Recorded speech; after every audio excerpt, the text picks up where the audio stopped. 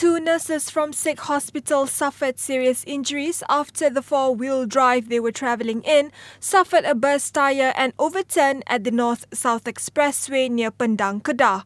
Nur Haslinda Omar and Siti Rohana Abdul Hamid were badly injured while four others escaped with minor injuries. The wounded were rushed to hospital.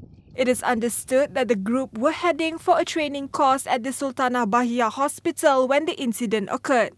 The case is being investigated under the Road Transport Act 1987.